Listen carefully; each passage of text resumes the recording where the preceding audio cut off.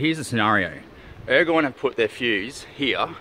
So this is my opinion, Ergon's issue, not my issue. I'll put my riser up. This is the property line. You can see that this line here is sagged really bad. And the way that it's set up, it's got a property pole here, okay?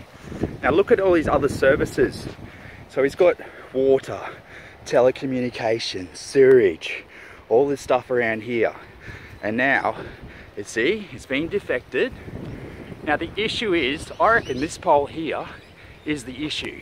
Because when you look at the property, where I'm standing should be where it is, okay? This pole here is fucked. It needs to be changed. Look at it.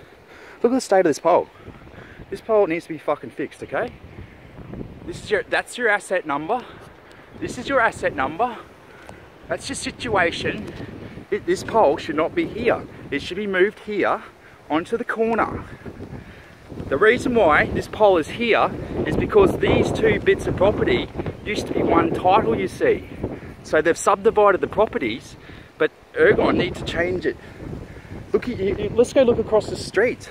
Let's go walk up a little bit further. Let's go look at this other neighbour's house. Because the way I see it as, if Ergon have fucked up here, they need to change their pole.